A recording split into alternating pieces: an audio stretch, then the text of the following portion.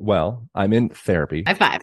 Everyone should be in therapy. It's forever, so cool. Forever. For me, a relationship is what catalyzed the necessity of said therapy and the reflection of how disconnected from all of myself that I've been. Self-abandoning, I guess I could say. And a lot of like statues of myself. It's like aspects of myself frozen in time because at some point in time, I didn't have the resources or the capacity to address it.